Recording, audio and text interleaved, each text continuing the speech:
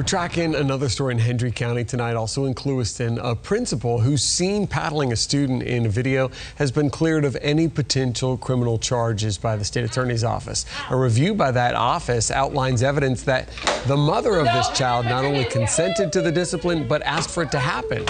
According to the principal, the mother was called after this child damaged school property. And the report goes on to say the mother told staff that her daughter was also damaging things at their home. And the mother said she was afraid to spank the child because the child was threatening to call police.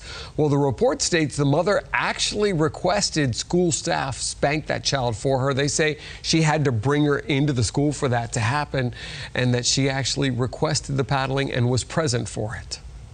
Well, Florida is one of 19 states. Digging a little more to give you more information in which corporal punishment is allowed in school. Private schools, for the most part, have banned the practice, but there are some public schools that still allow for the policy. In fact, Florida law on school corporal punishment does not require schools to even get your consent as a parent or grandparent before they actually paddle your student, although a lot of school districts do send home a waiver asking parents to give that written permission.